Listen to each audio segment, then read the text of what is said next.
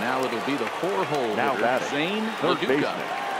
Zane LaDuca. From the stretch, here's the pitch. Maybe trying to back him up a bit there with the fastball. This is a critical point right here. Things are in danger of getting away from him a little, so we'll see how he deals with it.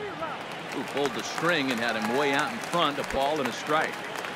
Classic case right there of an off-speed pitch, and that hitter's eyes lit up and that front shoulder went flying.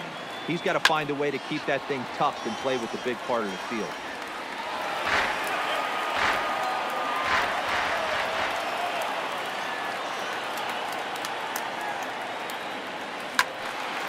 Still a ball and 2 strikes. Great job by the pitcher right there to put him in the proverbial rocking chair.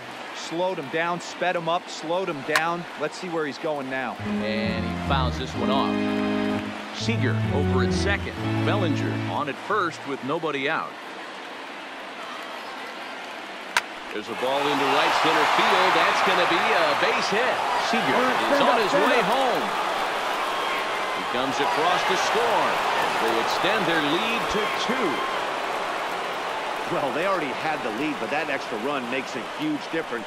Even if it's only psychological, the pitcher knows when he steps out there that he has a little bit of wiggle room to work with. Now batting, Max Muncy. Now batting, he lined out in the his first last baseman. trip, so looking for better fortunes here. Muncy.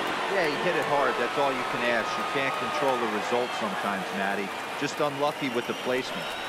This is lined into left field, and he delivers a big base hit. The run scores from second. That makes it a 4-0 ball game. Yeah, nowadays the number crunchers would call that a high leverage at bat. Not exactly sure what that means, but what I do know is they just doubled their lead, so he clutched up big time right there.